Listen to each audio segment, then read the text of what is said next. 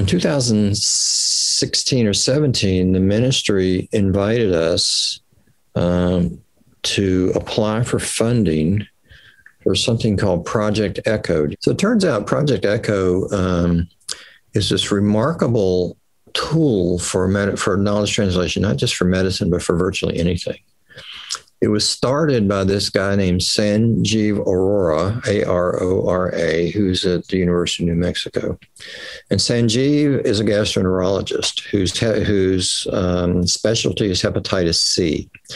And New Mexico is a large, poor, rural state. There's only one medical center in the whole state, and that's the University of New Mexico in Albuquerque, where he was.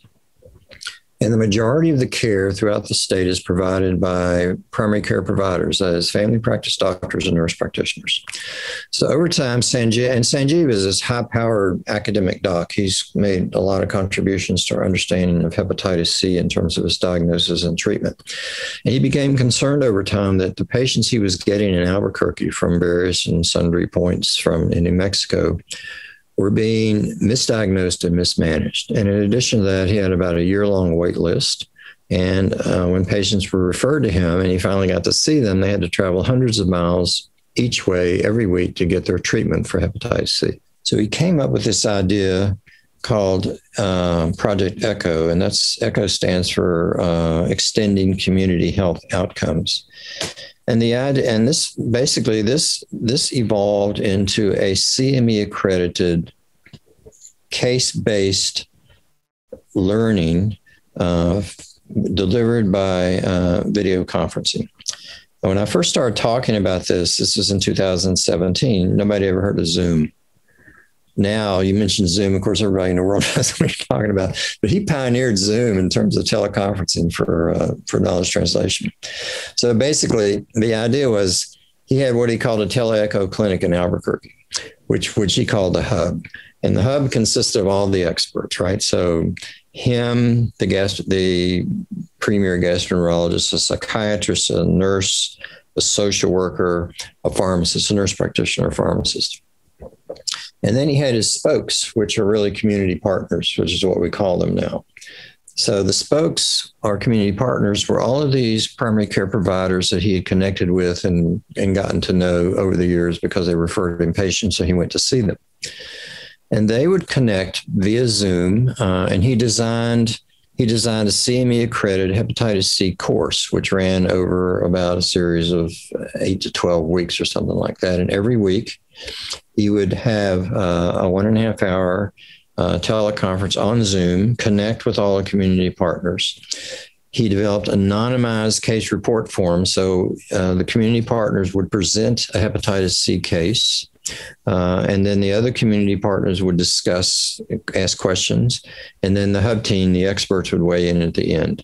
And then recommendations would be made first by the community partners on the call, and then by the hub team, and then a consensus would be reached such that the questions asked by the community partner who was presenting the case and the family he was presenting the case for would be answered. And then they go on the next case. This is how Project Echo got started. And so after a period of time, over a period of a few years, he began to ask the question, first of all, he looked at the learner satisfaction, and it was through the roof in terms of the community partners because they felt part of a bigger community. They didn't feel isolated. They began to serve as a resource for other people in their community who didn't have their expertise that they had gained. And so this kept patients from having to be referred off the bat to him. And so he got funded to do an NIH study looking at the outcome of this in terms of patient care. And it turns out, he published this in New England Journal in 2012 or something, but it turns out that he asked the question about outcomes of patients taken care of by graduates of his hepatitis C echo, and compared them to the outcomes of patients cared for at the University of New Mexico in Albuquerque. It turns out the patients cared for by the primary care providers who had gone through his hepatitis C course on echo did as well or better than the patients that he took care of in Albuquerque. So since that time, echo has gone viral. It's now used by the Department of Defense and the VA hospitals across in the United States for pain management, to teach people about how to manage pain. And Ontario now has 20 echoes. And so in 2017, they had maybe 3 or 4. And they asked us to submit a proposal. We did. We got funded. And so our echo is based entirely on Sanjeev's model, which he controls because they control the trademark echo. And because they control it, they have really tight quality control in it. So it all works the same everywhere across the world. And that's why it works so well.